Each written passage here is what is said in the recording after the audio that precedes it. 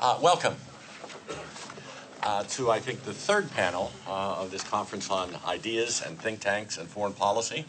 First, I'm Richard Eichenberg from the Political Science Department here at Tufts. I teach foreign policy, public opinion, international relations.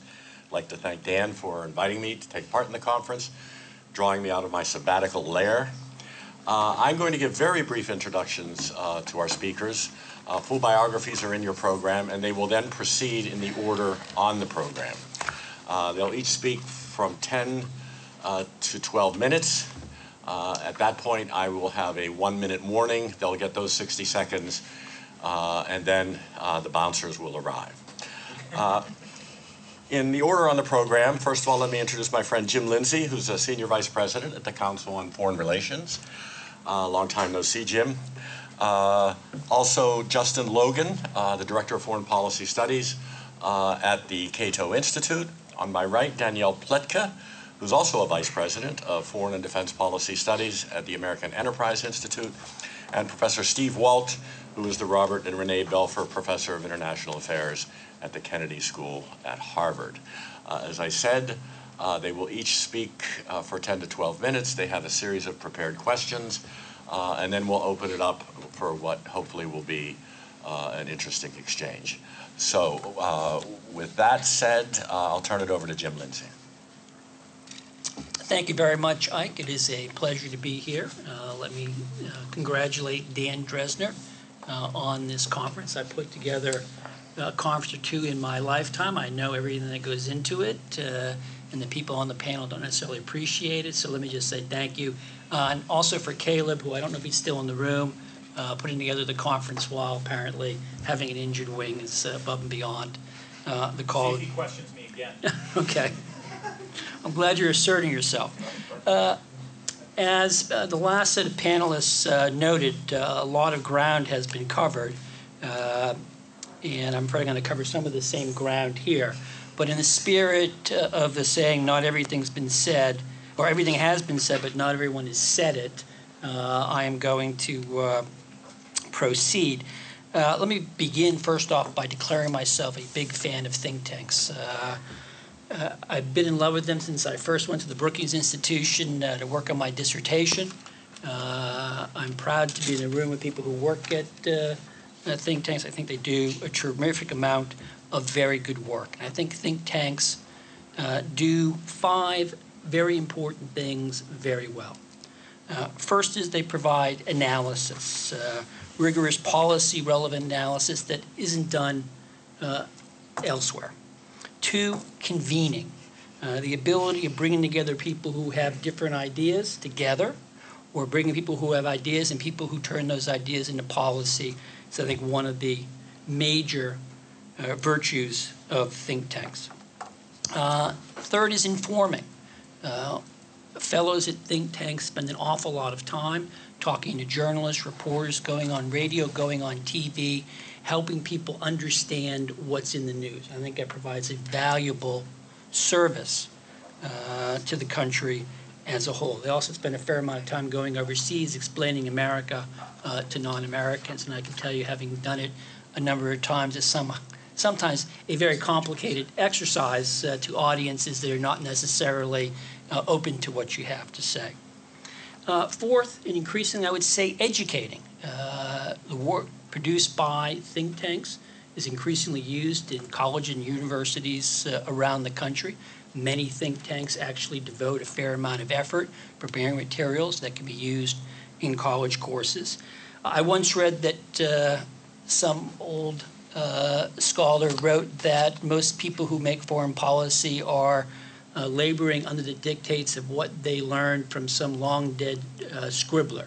And I think ideas have a very long shelf life, if I could put it that way. And finally, this is mentioned several times this morning, mentoring or incubating young talent. I've had the pleasure to see a lot of people show up at the various think tanks I've worked at, sort of fresh-eyed, right out of college, trying to find how to do things, and then subsequently see them become college professors or become policymakers, or even in a couple of cases run for elected office. So that's what I see the value of think tanks. Now on to the conference questions. I guess the title of the session is Have Think Tanks Constrained the Foreign Policy Debate?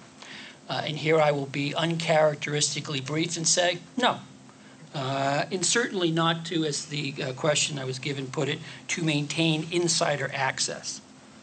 Now, at the risk of being ungracious, I would suggest that the question's premise misunderstands the nature of modern-day American foreign policy decision-making. The process today is too open, produces too much disagreement, and has too many actors participating in it for anyone to be able to constrain or contain it. I would actually also ask, who exactly are the insiders? Is it the White House, the executive branch, members of Congress and their staff? They don't agree on a lot, as you might gather from watching the evening news. And indeed, when I asked a staffer at the White House if he felt that think tanks were giving the administration a free ride, his response was, "What universe are you in?" I think we have a very, very vibrant public debate that goes on, and think tanks don't set the terms of those dates, the debate. Now, I wish it were otherwise. Obviously, when you're at a think tank, you would like to have more rather than less influence over what's being talked about in what's being done.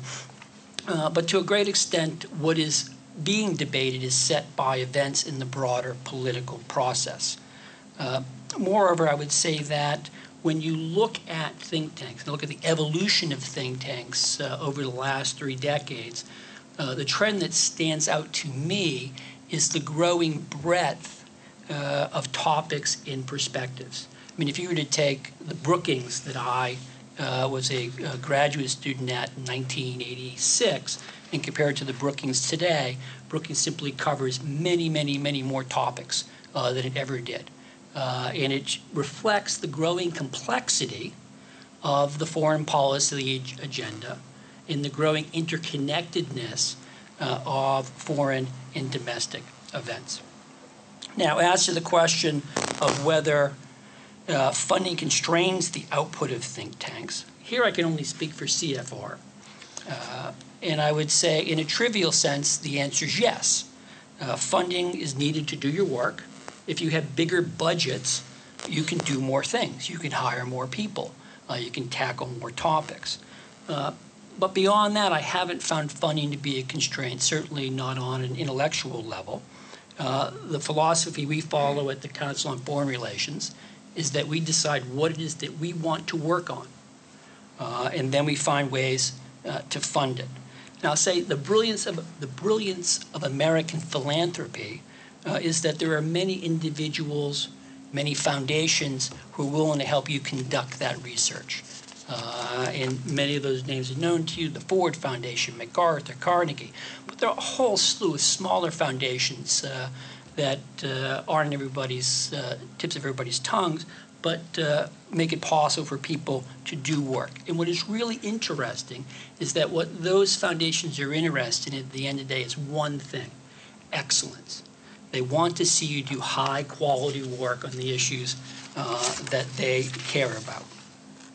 Now, as for the question, do think tanks have blind spots? Well, certainly individual think tanks do. No think tank can cover every topic that might be of interest in foreign policy, let alone every perspective, just as no university can really cover every major or every possible degree. But collectively, I don't see the think tank universe in the United States as having a blind spot. I think actually what's remarkable about the United States compared to everywhere else, we saw this in the previous session, is just how large, vibrant, loud, cacophonous, enthusiastic, energetic the think tank community is in the United States. Jim McGann, who does yeoman's work tracking think tanks, your number is, I guess, nearly 7,000 around the world, 1,800 in the United States. I didn't have this tool available when I was an undergraduate, but I went on Wikipedia to see what number they gave, and they gave 98, at least big foundations, big think tanks in Washington, D.C. They cover a lot of different parts of the intellectual terrain: AEI, Heritage, Cato, CFR, Brookings, Carnegie, the Peterson Institute, CSIS, Center for Global Development. Again, that's an awful lot of intellectual terrain, a lot of different substantive focuses, and certainly coming from very different ideological perspectives. And again, no country can match it, and I think that's a great strength of the United States. Now, that is not to say that everything in think tank land is done well, or that everything is well. I will say, I noted in the last panel there was a discussion about risk aversion and the threat of risk aversion in think tanks. And again, maybe it's my perspective, but I don't see that as a problem. I think what's been remarkable is how unrisk averse think tanks have been. Again, going back to the question of what it is that think tanks cover, how much that has changed from 10, 15, 20 years ago. I think tanks have adapted. They have recognized new problems. They've set up new programs. And I will tell you, having been on the ground floor of trying to build new programs, it's tough to do. It's one thing to have an idea. Here's a new topic I'd like to do something on. But again, you got to figure out what it is you want to do. Who are you going to hire? What if the person you want to hire doesn't want to come? Who's the other person you're going to go after? Then you got to get people moved. You got to get them coached up. I mean, it takes time. And I think, again, think tanks have been quite willing to address new issues. I'll just go through some of the ones that I think at the Council on Foreign Relations you wouldn't have done 15 years ago. My colleague Isabel Coleman created the first Women in Foreign Policy program at a major think tank. We launched in 2003 a global health program, hired Lori Garrett, Pulitzer Prize-winning journalist. What was her big thing? Infectious diseases. By the way, we urge you to follow Lori in light of what's happening in Africa and elsewhere because of Ebola.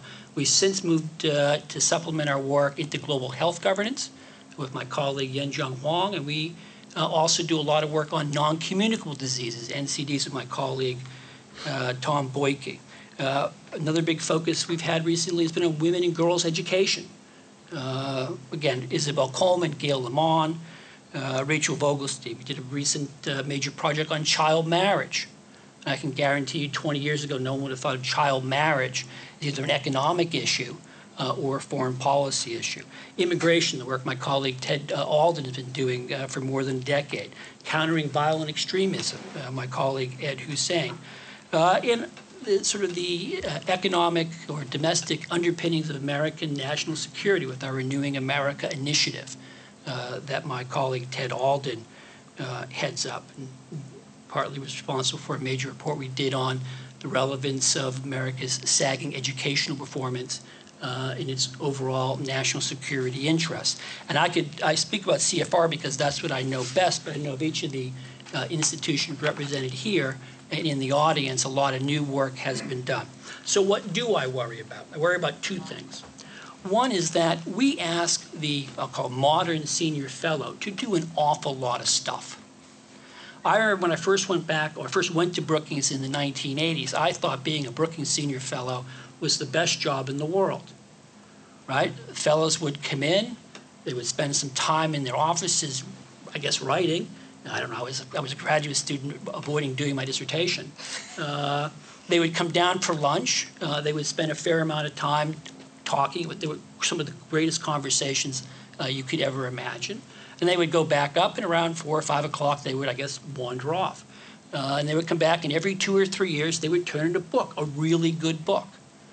But that world in which you sort of focused on the fellow as a solitary scholar who sort of writes things has given way to a world in which you are that solitary scholar who's responsible for generating new, innovative, and potentially influential intellectual content, but you're also expected to interview with journalists, to go on TV, to write grant reports. Think about how to turn what you're writing into digital visualization. By the way, I want you to blog. Oh, could you tweet while you're at it? I also want you to travel. I want you to talk to people. And so, quite honestly, if you were to talk to the fellows at CFR, I think what they would say is, yes, it's a bold new world out there, and it's hard to do all of those things and do them all well. And just a sort of a challenge, and again, because so many more people are in it. The second thing I would say is, in terms of a challenge, is how do you adapt to what is a rapidly changing communications environment, both in terms of how ideas are communicated. I mean, we didn't have Twitter 10 years ago, but Twitter now is a way in which people share ideas, build constituencies, track what's happening. But also, we operate in a much more polarized space, where people have the ability to tune you out if they don't believe you as presenting their preconceived or pre-desired point of view. And likewise, I keep talking to people in the media business who tell me people don't want to read anymore, or they certainly don't want to read anything longer than a couple paragraphs. How do you adapt to that world? If you're about ideas and communicating ideas, and you have an audience that at the end of the day wants everything packaged in short, tidy bits, how do you actually inform, educate, and enrich the public debate? And I'll stop there. Great. Thank you very much, Jim. Our next speaker is Justin Logan from the Cato Institute. Thanks very much to all of you for being here. Thanks to Dan Dresner for organizing this, Professor Eichenberg for moderating, and to Caleb and Aaron for getting us here and squiring us around town. So I wanted to focus on a couple of the questions that are tantalizingly posed in the program. Have think tanks constrained the foreign policy debate? And do think tanks have any blind spots? So the remarks I'll give today are excerpted from a paper I'm doing with a colleague that's limited to grand strategy. So that's a BSIR term that sort of consumes the sort of broad strokes of American foreign policy. So I want to be clear that I'm not talking about this or that particular narrow tactical issue. And as you'll see, I think that there is a lot of debate. It just isn't very useful.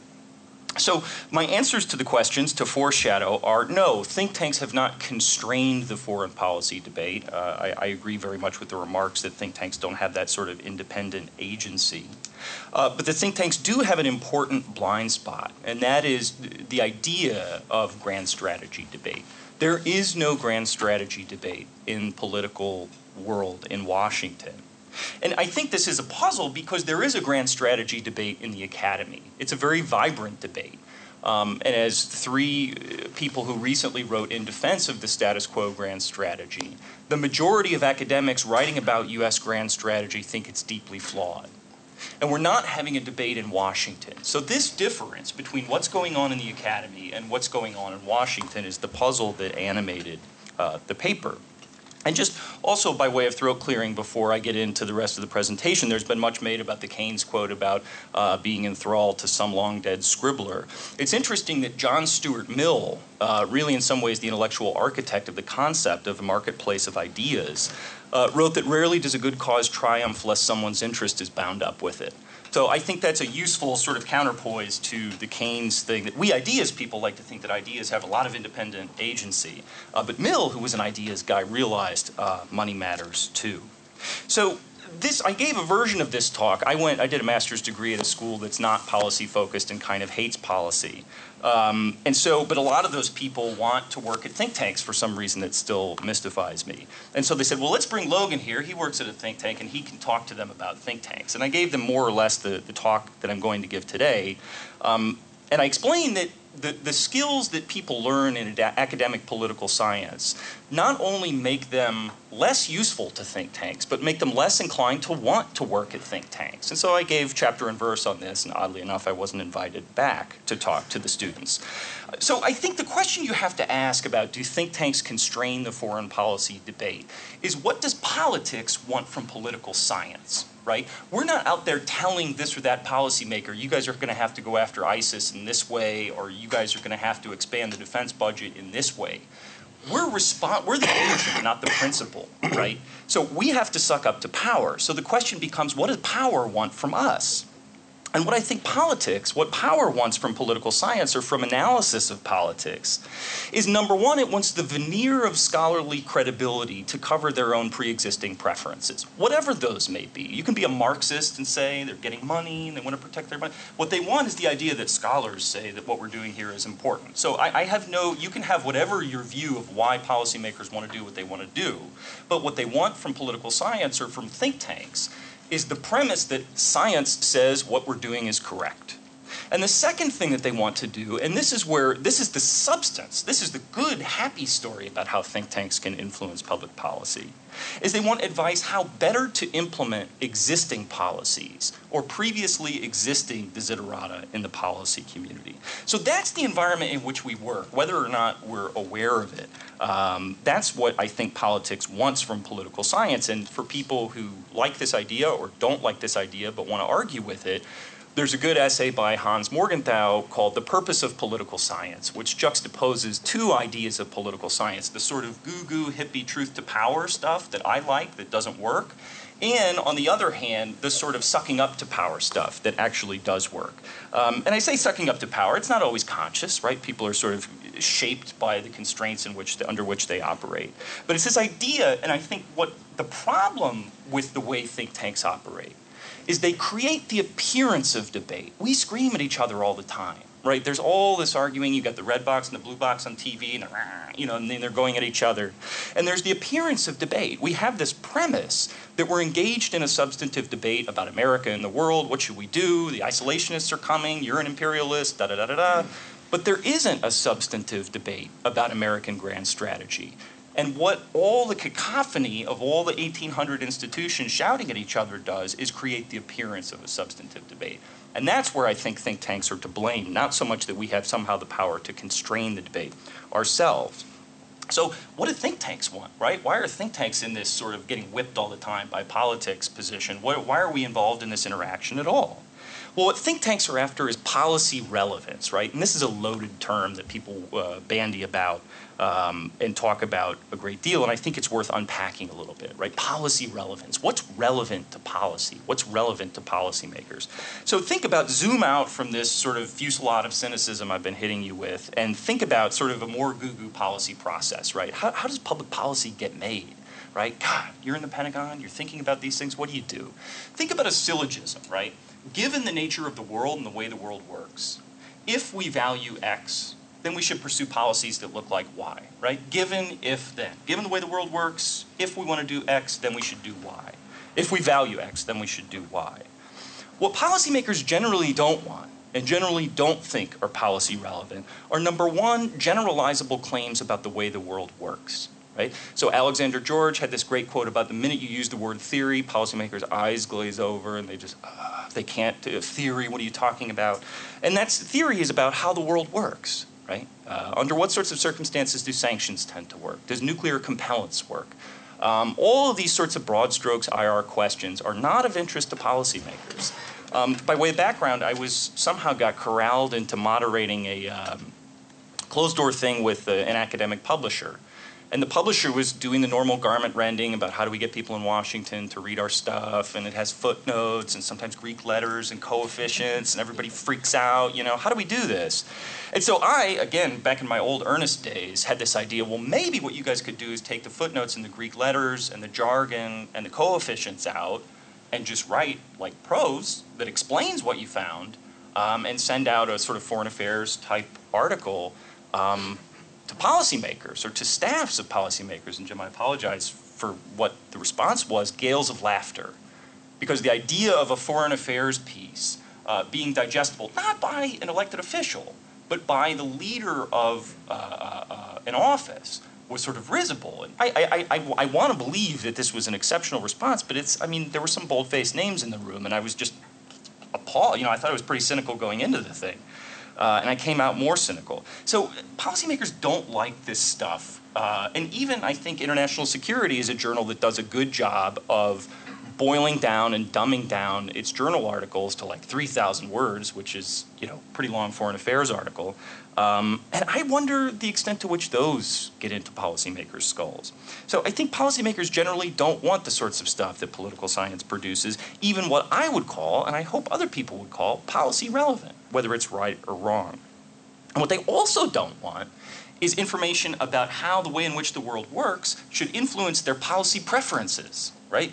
Given that nuclear compellence doesn't work, you shouldn't even try to do this. They think they've got that covered. And it's striking, I think, that even a really smart academic who got poisoned by living in Washington for a while, Stephen Krasner, was writing a piece about bridging the gap between political science and policy. We're all bridging the gap. Dan's, I think, the first Fletcher ideas was bridging the gap, and everybody's, blaming the academy about this. But Krasner wrote that, one of the reasons that policymakers don't listen to academic political scientists is because, quote, even the most convincing empirical findings may be of no practical use because they do not include factors that policymakers can manipulate. Well, think about that for a second. Why does it follow that because something doesn't include factors that policymakers can manipulate, it's not of practical use? There are all sorts of things that engineers can't manipulate, but they're very, very essential to the principles of engineering. You wouldn't want your guy building a bridge to be like, well, whatever, we'll just do it the way we want to do it. So that may be overdrawing the analogy between engineering and political science, but it's very bizarre that we have somebody saying it's not useful because it doesn't include things I can manipulate. What policymakers want, and what they tend to mean by policy relevance, is advice how to better market, and at best, how to better implement their existing policies. And there's just a terrific quote from a British guy, of course, because it's a terrific quote, who was consulted on Afghanistan policy but did not agree with the surge decision on which he was consulted. And so he was explaining this experience to a journalist, and he said, it's like they're coming and saying to you, I'm going to drive my car off a cliff. Should I or should I not wear a seatbelt? And you say, I don't think you should drive your car off a cliff at all. And they say, no, that bit's already been decided. The question is whether to wear a seatbelt. And you say, I guess you might as well wear a seatbelt. And then they go out and say, we've consulted with policy expert Rory Stewart, and he says that we should wear the seatbelt driving off of the cliff. And that's the idea, right? That's how politics views political science, right? This is the Morgenthau cynical idea about how political science gets used. Think tanks in the policy community more generally are welcome to help provide rationales for existing policy, operational advice on how to implement the policy, but there's no incentive for scholars to openly criticize U.S. grant strategy. 2 quick points to close on this subject. There's an excellent history of the RAND Corporation's involvement in Vietnam. RAND's working in Vietnam in the early 1960s and in the mid-1960s, and they're writing a series of reports that strongly imply, by way of inference, that the policy is completely screwed up and bound to fail, right? The Air Force, the White House, everybody is very infuriated by these things, even though their inferences, not direct statements. So what happens over a period of time is RAND gets rid of the pessimists, brings in optimists who say not only that the policy is working, but that what the policy needs is more air power, which it just happens to be the case that RAND's primary funder of this research was the United States Air Force, oddly enough. One final point in closing. The most thoroughgoing investigation of the George W. Bush administration's decision to invade Iraq cannot pin down a debate among cabinet officials or a decision point to invade Iraq. There is no record, Don Rumsfeld, George Tenet, etc., of a debate, even within a small cabal of inner circle advisors. Guys, what do you think about this? Are we on the right? There's no evidence that that took place. And so I think if it didn't take place in the halls of power in the White House, it's easier to explain why it's not happening in think tanks. Thank you. Thank you, Justin. And now Danielle Pletka from AEI. Putting my timer on, and it will immediately fade out, so you're going to have to interrupt me. Okay, start. It's so hard to follow you. You're so entertaining. I was going to do interpretive dance. I know, and you should do interpretive dance because it would add Sure. enormously. Thank you, all the thank yous, and I'll dispense with the usual. I'm repeating what everybody else has said because it will become patently obvious that I am, in fact, repeating what everybody else has said. We're all at think tanks, so invariably we tend to repeat what the other one says. As Justin just pointed out to you, it'll come as no surprise to you that I actually disagree with Justin, who weirdly appeals to authority from a lot of dead people, a claim that he makes about the rest of us. And I actually am rather fond of policymakers, but that is because I am that sort of think tank slut person that likes Washington policy and really likes influencing it and actually enjoys discussions about grand strategy, but recognizes that the track record of academics, Stephen Krasner notwithstanding, in government has been really craptastic. But over to, we can fight about this at lunch, which would be really fun, especially if there's wine. Damn, Caleb. The best, let me just sort of dispense with the questions, just as everybody has, and then go on to do exactly what Justin recommended, which is talk about what I want to talk about. The best role for think tanks, I can't read my own handwriting, the best role for think tanks in the marketplace of foreign policy ideas. You know, I think that the best role is in fact to be in the marketplace of ideas. It is to have a competition of ideas. Perhaps one of the sins that we don't talk about often enough is the sin that we see in this room, which is, I believe, I'm the only conservative here. Am I? Want to raise your hands? Anybody else? Anyone? Conservative? Republican? Nothing? Anyway, conservative? Dan? I'm a real conservative. Yes. There's another word for you.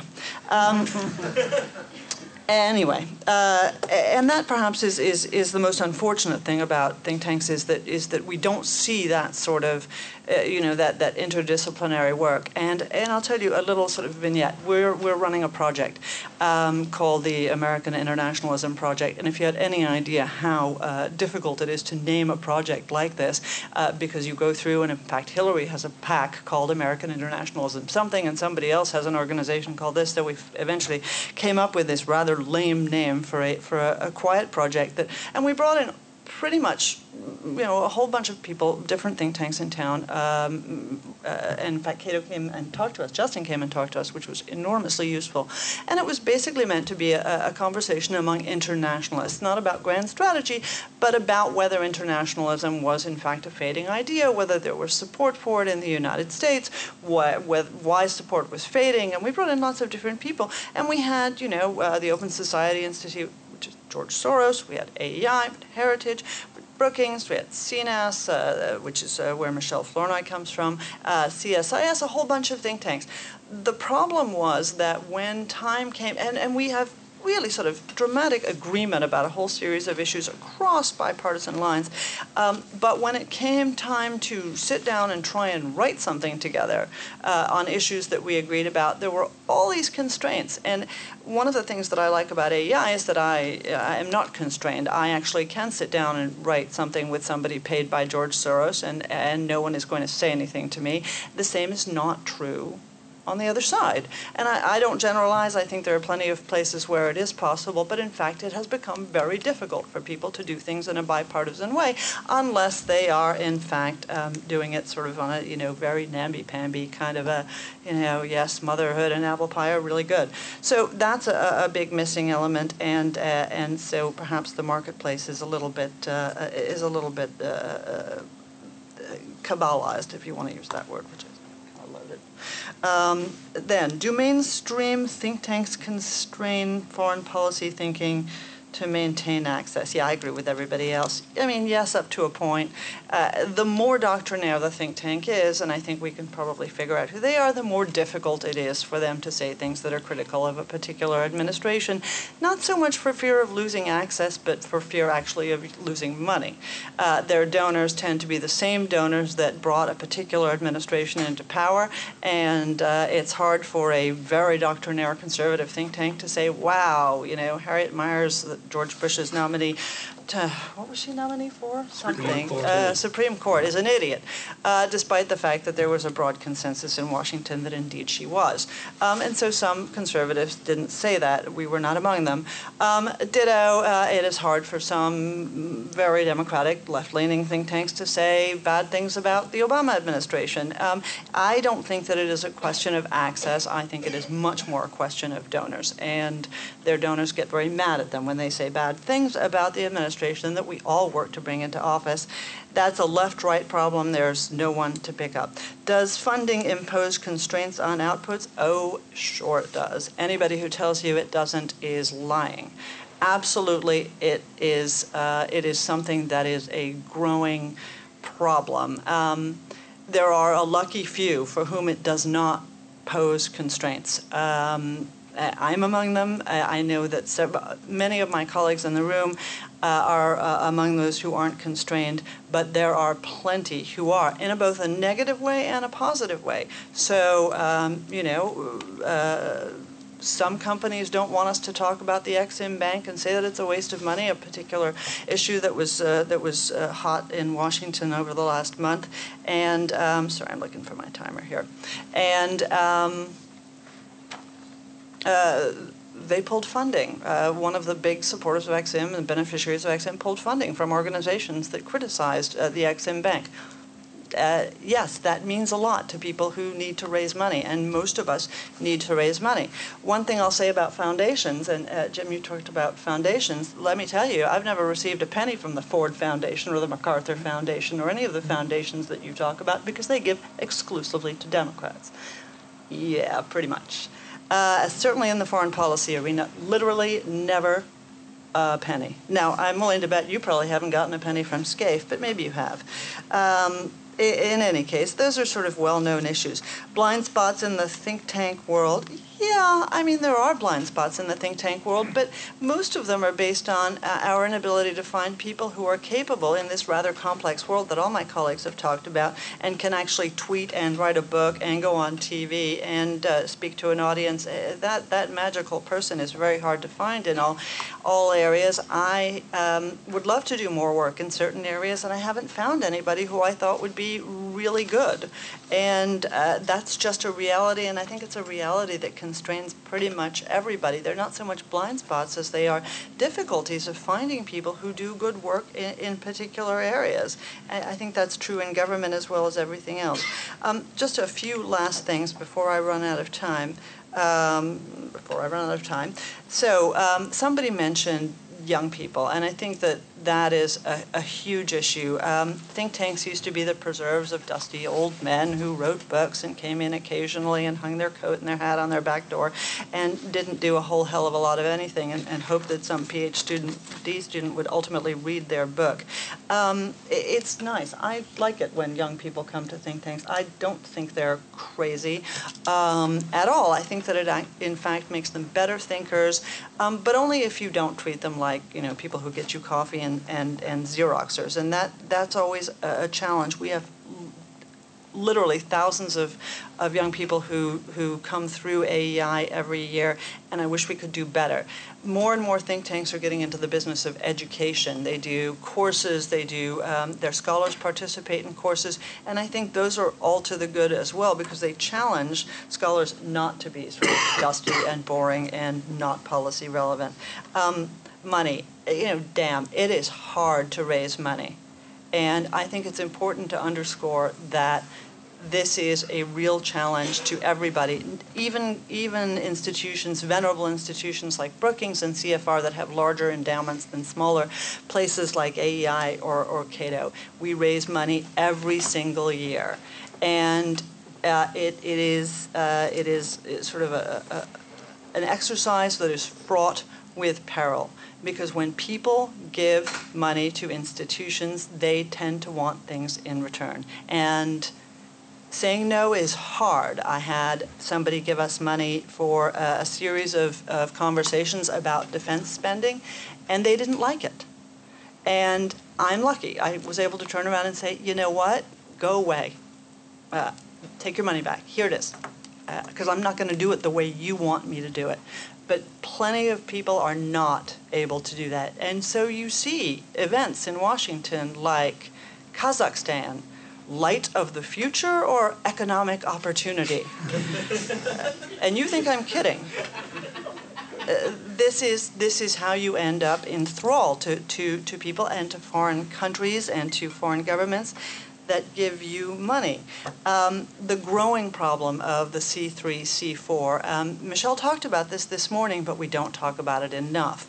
The growing problem of institutions like all of ours, which are 501c3s, we are non-profits under tax law, and we start C4s, political action committees that don't take tax-deductible donations, and they're commingled. Okay, Heritage Foundation has one, absolutely, but so does the Center for American Progress. And let me tell you, when I went to the Center for American Progress's homepage in 2008 and I saw the Bush-Cheney-Rumsfeld lie counter, okay, I thought to myself, I wonder what scholarship underpinned that, because it was on their homepage. Now, I think that everybody slips into this sort of partisan exercise every now and again, but increasingly what we see is that the C4 dominates the C3, and I think this is a really dangerous trend for a lot of think tanks, whether on the right or the left, and I know that the people within the C3s that are at the heart of these institutions hate the fact that they have to be associated with these C4s, who end up alienating a lot of the people with whom they'd really like to work, whether it's politicians or it's other think tanks or it's other institutions or companies. It is extraordinarily difficult. So there's one last thing I wanted to say, but maybe I can bring it up in the Q&A rather than go over my time. It's up to you. Thank you so much for bringing your own timing device. Okay, batting cleanup, originally from the University of California, Berkeley. Steve Walt. Jim Lindsay characterized himself as a fan of think tanks. I think my role here is to be less of a fan. But I should say that as someone whose first professional paycheck was from the Center for Naval Analyses. I spent a year at the Carnegie Endowment, a year at the Brookings Institution. I am an active member of the Council on Foreign Relations. And when I lived in Chicago, I was an active member of the Chicago Council on Global Affairs. So I've worked in this world as well. The topic, do think tanks constrain debate? I think the answer to that question depends on how you interpret the question. With a few notable exceptions, I think the main think tanks do not actively work to shut down debate, censor discussion, enforce some kind of ideological agenda. There are a few cases where analysts have lost their jobs because they strayed outside the mainstream. There are a few cases when speakers have been disinvited by mainstream think tanks because the leaders decided that they were too controversial.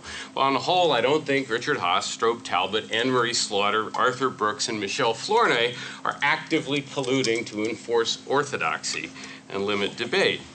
The problem, rather, is that the most important and influential think tanks merely reflect the dominant consensus within that foreign policy establishment as a whole. They don't actually have to do very much to constrain debate because there's not that much disagreement within that community in the first place. And only a few people have to lose their jobs in order to remind everybody pretty much where the lines of consensus are drawn, what you're not supposed to say. Now, whether you think that is a bad thing depends a lot on whether or not you think American foreign policy is doing well these days or not. I think it's mostly been a failure for the past 2 decades, which is why I think one can be increasingly skeptical, or at least questioning, of the role that think tanks have played. And that's the basic argument I want to lay out. Now, let me briefly outline why I think that's the case, starting with what I see as the main features of the contemporary think tank world. First, as has already been said, these are not pure research organizations whose purpose is to produce scholarship of lasting value. Rather, the goal, in addition, is to gain access, to influence policy, and, not surprisingly, to advance the careers of people at the think tanks. These are not unworthy goals. Because many people in the think tank world rotate in and out of government, and because high-profile ex-officials help raise money, help keep the think tank in the public eye, those organizations inevitably tend to reflect the worldview behind recent policy decisions and recent policies. If a lot of your senior fellows used to be in government, they are unlikely to come out to the think tank and spend all their time criticizing the things that they did when they were in power. True, I think, of both parties. Second, Michelle highlighted this well, and I think Danielle just did too quite well. These are organizations increasingly dependent on soft money of various kinds, which means their agendas are going to be shaped either directly or indirectly by donor objectives. If you get lots of money from Lockheed Martin or Chaim Saban or the MacArthur Foundation, you can't simply ignore their preferences over time. It's not just foreign sources, it's also domestic sources that have a particular agenda as well. Now, to say that is not to say that think tank analysts are just laptops for hire working for the highest bidder, but they're not purely independent sources of analysis either. Let's not be naive about this. Their agendas are going to reflect the prevailing sources of power and influence in society at large. Third, the organizations and the people who work for them are not very accountable. Right? Giving good analysis or advice isn't really essential. What matters is whether you represent the positions that the leadership of the organization and those donors are willing to support. Being consistently wrong does not disqualify you from lengthy employment at mainstream think tanks, provided your political views are consistent with what that organization's leadership wants. Just to give you one noteworthy example, neoconservatives in America are probably the most consistently and catastrophically wrong group in the history of U.S. foreign policy. Yet a surprising number of them have found semi-permanent sinecures at a variety, not just one, at a variety of D.C. think tanks, including the Council on Foreign Relations, AEI, the Foundation for Defense of Democracies, Brookings, Carnegie Endowment, etc. Hardly any professional consequences have flown from their mistaken policy advice. And that brings me to the main point here. There actually isn't a wide range of disagreement in the contemporary foreign policy community. Analysts at most of these major think tanks are strongly committed to American internationalism, strongly committed to what some have called a grand strategy. I think John Eichenberg coined this phrase of liberal hegemony. There are disagreements about specific tactics, certainly, specific policy decisions, but all of them tend to favor American global leadership, see America's global role as indispensable, believe the United States should strive to maintain its current position of primacy, should actively promote democracy, actively prevent the spread of weapons of mass destruction, including the use of American military force if necessary. Hardly any of these people question the value of NATO expansion. Almost all of them, even when they favor diplomacy towards Iran, want to keep all options on the table for dealing with it. All of them openly support our special relationship with Israel, the pivot to Asia, etc. Now, Xenia this morning said that one of the advantages in think tanks is that think tank people can talk to anyone without consequences. They are freer to do that, they say, than government officials, but that's not even necessarily true. For example, some of you may remember back in 2007, 2008, Rob Malley lost his job as an advisor to the Obama campaign when it was discovered that in the context of his role working for a think tank, the International Crisis Group, he had actually met with representatives of Hamas as part of a think tank, not in a government job as well, and Obama quite prudently ditched him from the campaign. So just more evidence of this consensus. The major think tanks in Washington, not institutionally, but the major fellows in them, consistently supported the Iraq War in 2003. Very hard to find people at prominent think tanks who opposed it. And that includes groups like the Progressive Policy Institute, many people at Brookings as well. This was not true, by the way, in academia. Liberal Democrats, card-carrying liberal Democrats like Ivo Daalder will co-author op-eds with someone like Robert Kagan, which, again, not a bad thing, but it tells you a lot about the range of opinion we have here. I think Bob Kagan's own career rather illustrates this as well, from the Project on New American Century to the Carnegie Endowment and now to the Brookings Institution, where he's becoming best friends with Hillary Clinton. Leading figures at supposedly liberal think tanks like the Center for American Progress, and here I'm thinking of Brian Katulis, writing an article last year against disengagement, again opposing any step away from vigorous American and global activism. In fact, it's so interesting now that when someone like the Council on Foreign Relations employs a scholar like Micah Zenko, who is actually often questioning of some of that consensus. It's so unusual people actually write profiles about how odd it is that they have someone like that. And just one final snarky comment. I did a column for Foreign Policy earlier this year where I compared the annual conferences of the Council on Foreign Relations, the New America Foundation, and the Center for New American Security. And if you looked at the speakers and the topics, it was a set of largely interchangeable parts. In fact, what was most striking is that John McCain was a keynote speaker at 2 out of 3. Which again, not to criticize Senator McCain, just suggests there isn't a wide range of choice here. Again, there are sometimes tactical differences, but very few think tanks are openly questioning of these broad premises. The one exception is, of course, where Justin works, the Cato Institute, and a bunch of small little left-wing think tanks that hardly anybody pays any attention to have much less weight. What this means is that just as there is an imbalance of power between the United States and just about everybody else in the world, there's an imbalance of power inside Washington between groups who consistently support American global activism and groups that might favor somewhat greater restraint, a somewhat more selective use of American power around the world. All right, let me just note 2 caveats and then I'll stop. First, in criticizing contemporary think tanks, I am not suggesting that university-based scholars are inherently superior or that some of these pressures don't operate in our world as well. The ivory tower has its own set of pathologies. We make our own set of moral compromises. So I'm not standing here saying that we're much better or anything like that. I would also argue that within academia, the closer you get to the world of policy, at schools of public affairs like Fletcher, like the Kennedy School where I work, the more that you see these same pressures for conformity start to arise. Right? So that we're not immune from these at all. Second, I am not suggesting that people who work at think tanks are a bunch of venal, evil people who get up each morning looking for some way to screw the country and advance their own careers. I think they genuinely believe in what they are doing. They are responding to a set of incentives that rewards certain beliefs and behaviors, but not others.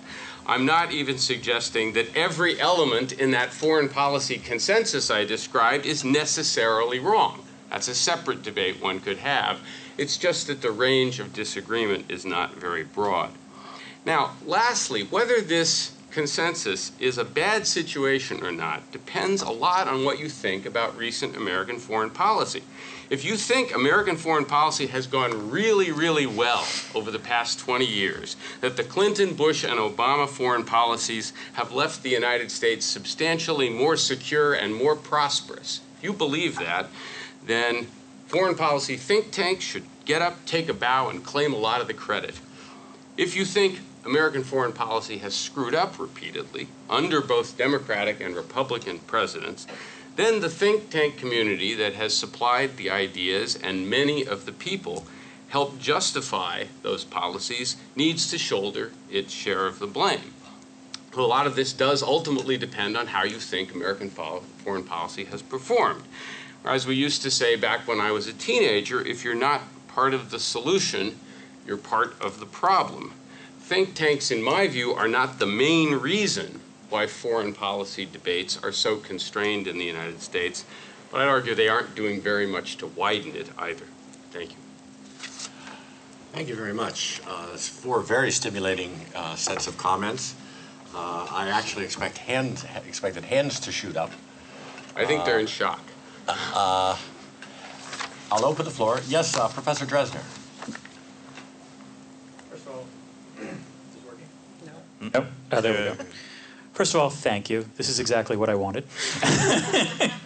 Let me push Steve a little bit on this question of incentives, because you can argue, in some ways it ties to Danielle's point, which is the role of money in all of this.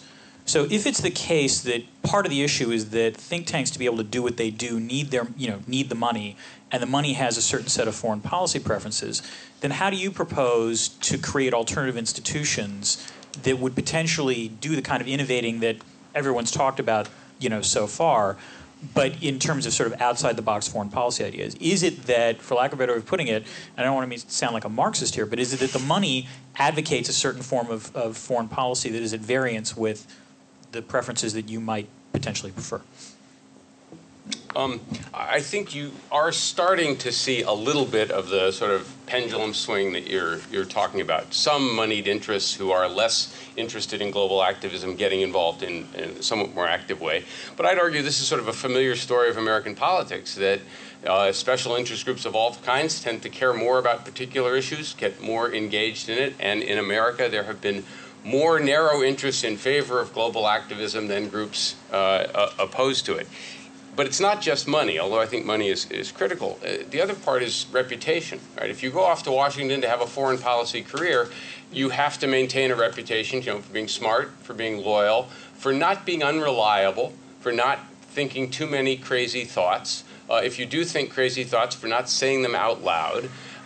Understanding that you've got to stay pretty much within a set of boundaries. And you might wander off once or twice by mistake, as long as you wander back in relatively quickly. Because foreign policy careers very much depend on who knows you, who's willing to promote you, who's willing to advance you. And I think that inevitably forces a degree of conformity, a degree of consensus, where people tend to both stay within a certain set of lines, but also tend to also treat each other with a certain amount of deference. Washington is, on the one hand, a very partisan town, but on the other hand, a very, backslapping, back-scratching town as well. And both of those dynamics are at work. Yes. Could you, at least for my benefit, state your name, please? Zonia Wickett, Chatham House. I also want to pick up a little bit on Steve's point, because I think perhaps you're just a little bit unfair. If you sit in the think tank community, I would say, on the panel, take almost any issue and you're going to find actually quite a lot of divergence of opinion on how to deal with the transatlantic relationship or the US pivot or ISIS. And I think that, I think, is there a narrow band? Yeah, there's probably a narrow band of policy, but that's because actually, unfortunately, policy is by its very definition mostly quite constricted. If you go out of left field, then you're going to set up a whole set of repercussions that you really don't want. So actually, the right, I say in inverted commas, the right policy answers are in a fairly narrow band, broadly defined, but that is broadly defined. Within that narrow band, there are real divergences.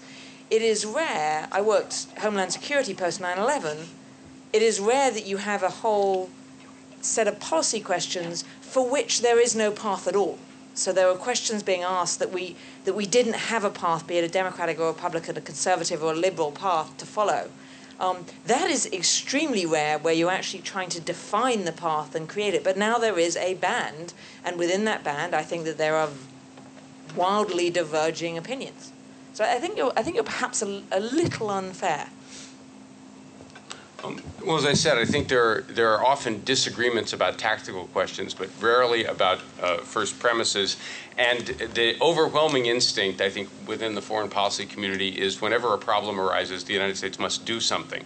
You see the amount of pressure someone like Obama, who's clearly reluctant to do a lot of things, but he comes under tremendous pressure to show a response, whether it's in Syria or elsewhere. Sometimes that's right. Sometimes an American response is called for. But the option of saying, no, this is really somebody else's problem, right? That say dealing with ISIL is not a mortal threat to the United States. It's a mortal threat to the people in the area it controls. It's possibly a mortal threat to some Kurds, maybe even to some Turks, but not to the United States of America, tends to be an opinion that you can find if you go do a Google search on it.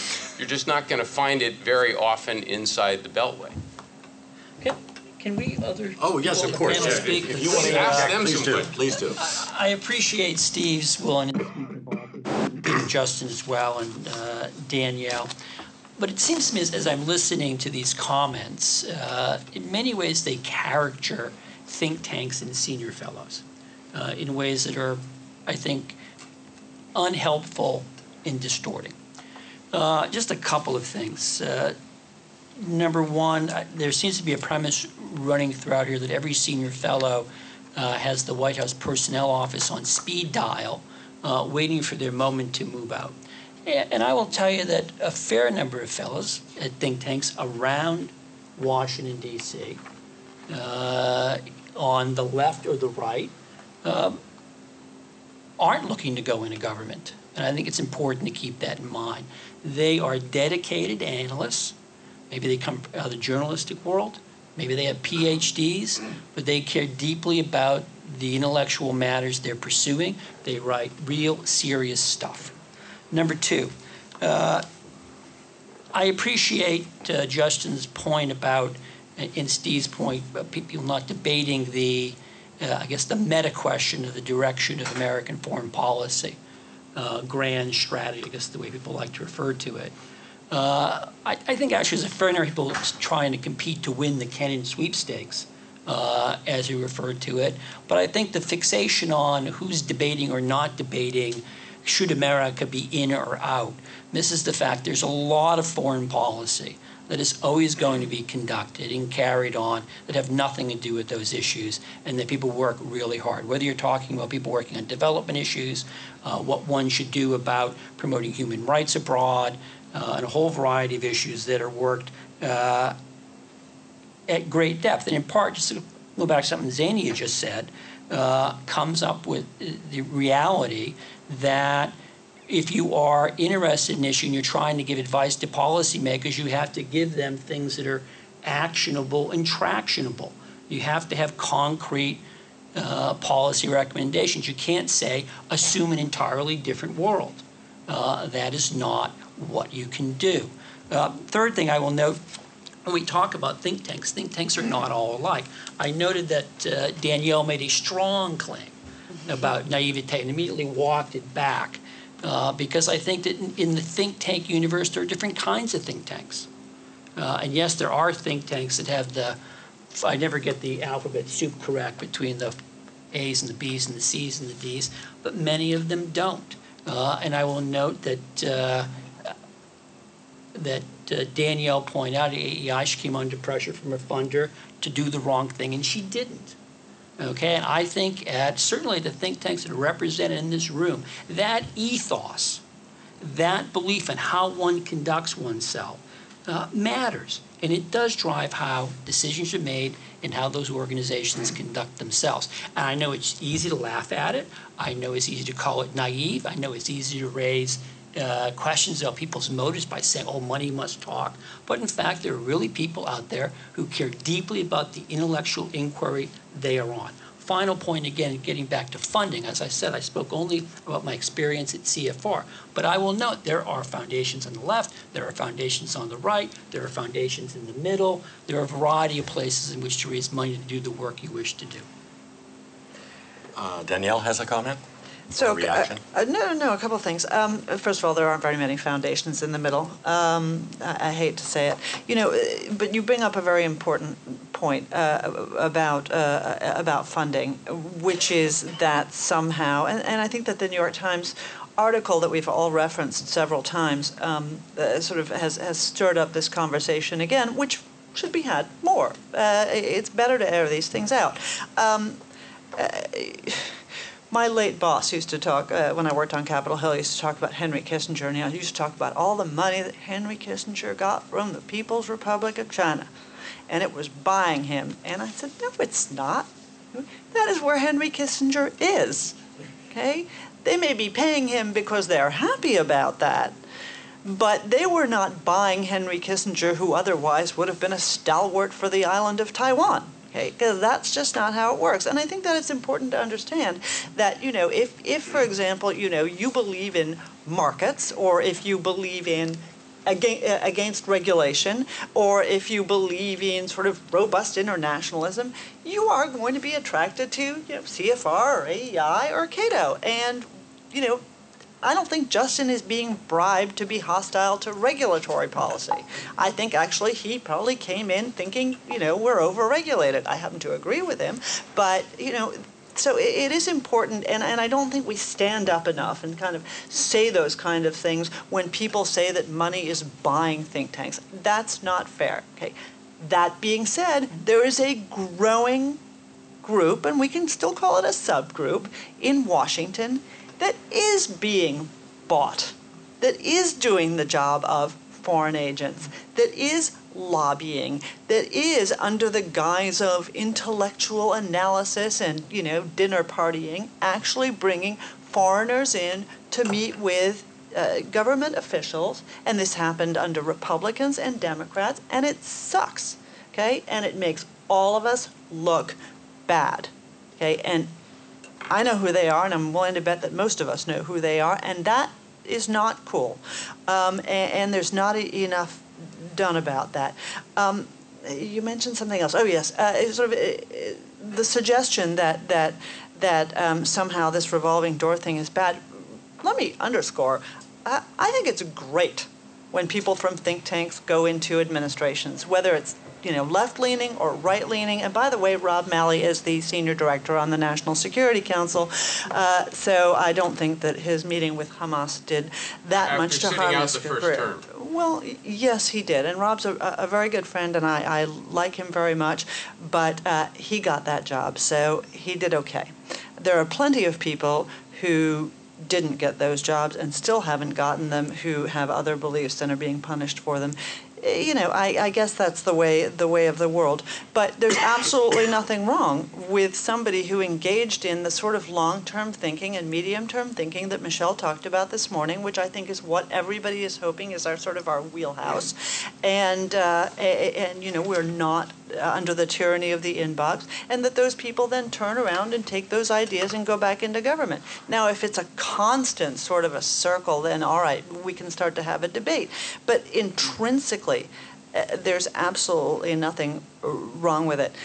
I do want to put my one last comment, my one last minute that I didn't bogart before because I was so disciplined, out there. And it's something that we actually have talked about a little bit, but we haven't dug into. And this is a really interesting challenge, and you'll all be happy to hear that it has absolutely zero partisan overtones. And that is this question of metrics and influence. Okay, when I started in the think tank world in 2002, coming out of government, somebody said there wasn't Twitter. That's absolutely right. Our web page was an embarrassment. It was horrible, and we didn't know how to count anything. We didn't have a blog. There's absolutely the same debate at AEI that there was at every other think tank that has a blog about whether this is demeaning to us, and I will never, ever blog. My scholarship is not going to be debased in that way. I do not want thousands of people to read my stuff. I like the 15 people that have been reading my stuff for the last 20 years, and damn it, I'm going to stick with them.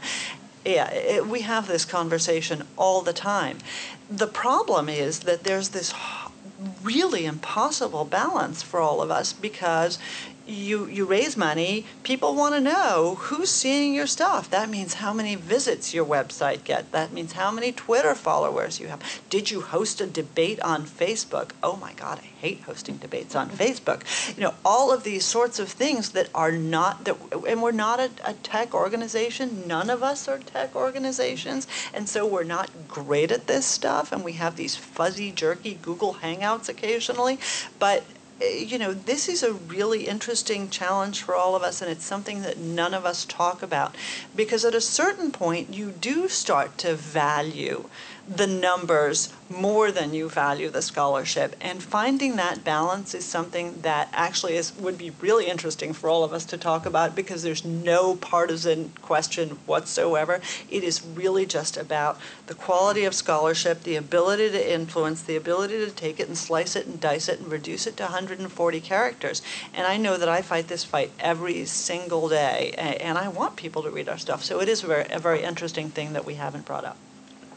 Logan, please. Yeah, just real quick. So I wanted to point out one thing that maybe didn't come out in my remarks that's sort of been dangling out there in the Q&A, right? So Cato's a weird organization on a lot of levels, Danielle will tell you. But we wear our ideology on our sleeve, right? We're a libertarian group. We hire libertarians. We write libertarian stuff. We're libertarians. I think one of the pernicious things that happens is there are institutions that say we have no ideological commitment whatsoever. We're judicious analysts of facts and data. We merely input and output. Every organization has an ideological position, right? It may be, talking about foreign policy, it may be the status quo grand strategy with some marginal tweaks on the right or on the left. But the idea that institutions market themselves, and there's the word nonpartisan, which I think has meaning and is true in many cases, every institution is ideological. It hires people of a particular sort of ideological persuasion, sometimes people of different ideological persuasions than the main valence of the institution. But I think this idea that one can have an institution that is not subject to the whims of ideology is part of this problem and this lack of sort of forthrightness in the debate. I wanted to also correct one thing that Jim McGann had said. There was a think tank that opposed the Iraq War. It was the Cato Institute. It was really a miserable experience for the people who did it. And there was really no upside in the long term. It was really a totally pointless endeavor in being right. And I wanted to respond to one thing that Jim Lindsay had said. So he talked about, the sort of pressures and policy, maybe it's not so bad as I made it out to be. And I want to read a quote to you from somebody who came to sort of rue his support for the Iraq War and ascribed his support for the Iraq War to, quote, unfortunate tendencies within the Washington foreign policy community, namely the disposition and incentives to support wars to retain political and professional credibility. That's Leslie Gelb, the former chairman of the Council on Foreign Relations. So I think if the president of CFR feels the disposition and incentives to support wars to retain political and professional credibility, imagine yourself an ABD PhD candidate who's like, I think this grand strategy is screwed up. Les Gelb is an institution, and he felt these pressures and incentives. One final point about debate, lack thereof. Abortion, gun control, environmental regulations. There are countervailing interests or identities on both sides of those debate, right? It's not the case that the anti-abortion people or the pro-environmental regulation people, with some exceptions, have, sort of, again, this sort of Marxist, equation dynamic. People's identities are bound up with thinking of themselves as part of a certain kind of country, and that happens in foreign policy too. But there's money on both sides of those debates. There's not money on both sides of a grand strategy debate. So there are all sorts of ideas out there. People hold different sorts of ideas, but money only exists in defense of certain sorts of ideas. And so it's not the case that people are like, oh, I'll have the ideas that the money wants, but it's the case that you hear ideas that money likes more than you hear ideas that money doesn't like. Okay, just note quickly that there's some dissent out there. I noticed a bumper sticker yesterday that I loved. It said, I'm already against the next war. So there's somebody out there questioning the consensus. Yes, sir. Do I really need to use this? Oh, okay. Oh, right. Well, Justin, you just raised an issue that I was just going to quickly comment on. I mean, when we talk about whether there's a notable debate within the think tank world, I think you really do have to look back to the original Iraq War and see, I mean, we can all now look back and I think agree that maybe there were some problems that might arise with the Iraq invasion, and virtually no one raised those issues back in 2003. I mean, that's pretty astonishing, and anyone who thinks there's a vibrant debate, I think, has to really figure out what went wrong there. I had a couple of specific questions. Danielle, Pletka, you talked about these people who are bringing in foreigners and they're screwing it up for everybody. Well, not screwing it up, but like they're making everybody look bad, think tanks. So who are they? Who are these people? I wanted to ask. And Jim Lindsay, and I'm only asking you this directly because you're the one member of the panel who sort of suggested money really wasn't an issue. Who pays for your research? I mean, does CFR release its donors how much they give specifically, and you in particular, where does your money come from? Because if this is the thing to me that I always find troubling with think tanks is they just generally fail to disclose this. If there's no problem or no issue, then why not just make it public? It would be very simple, just put it on the website, everybody knows, and then it's disclosed. Okay, do you want to tie into that stream of questioning? Otherwise, we'll let the two respond. Yes. I wonder whether people could address this question. It's not that there aren't different opinions out there, it's that those opinions aren't being listened to. And somebody earlier talked about actually hearing, how do you get your voices heard? And I wonder whether actually the challenge isn't that there aren't lots of different opinions on different policies, but actually the outliers just aren't being listened to. And how do you actually change that? I think you were addressed first, Danielle. I think they want you to name names. Yeah, I'm not going to. Well, why? Why not? I mean, doesn't that just seem like protecting people who... No, I want you to use your energy for a productive purpose and do some research. That's why I hate cheating. Jim? Seems like the thin blue line with the police department. I don't know what you're talking about. Anything further, Jim? On that question or Right. the question I was asked? The question you were asked. Remind me the question was you asked me, because I also want to respond to Zania's comment. Just comes, I don't know the answer to this question, but just Yep. comes on foreign relations list its donors and disclose how much they give and who pays for your specific research. Okay, fair enough. If you go to CFR.org, click on About, drop down Frequently Asked Questions. It provides where CFR's money comes from by source. You can also write and get a list of donors. Okay. I hold an endowed chair, and CFR is very fortunate. I would say in terms of the way things are structured in the David Rockefeller Studies program that I head up, about 40% of our costs are covered by endowed chairs. People have, over the years, given money. Those endowments throw off. Much like at a university, Steve's the Belfer professor. We also raise a very large amount of money from lots of foundations. Okay, we take no money from the United States government. We take no money from foreign governments. I will also note that CFR is different than a lot of think tanks in that we have fellows all across the ideological spectrum. Steve is unhappy with certain fellows we have. He doesn't like their track record. He likes others at the other end of the spectrum. So we have people who sort of are all over the map intellectually, ideologically. I would say, though, and I'll grant Justin this, the people who work at the Council on Foreign Relations are very interested in foreign relations. No doubt about that. Some of them are positive on the administration's policy. Some aren't. Some like parts of it. Some don't like other parts of it. You get a bunch of CFR senior fellows together, you'll find out they disagree about a lot of stuff. I also want, if I may, go back to Zania, because I was at Brookings in the run-up to the Gulf War, and I noted the following thing. We would give lots of interviews to journalists, and what I saw sort of personally is if you were critical, generally speaking, what you said would show up at the tail end, column inch 22, and you were more likely to get featured further up if you were critical of the war if you granted any premise of the administration's case. They would say even critics like said, what have you.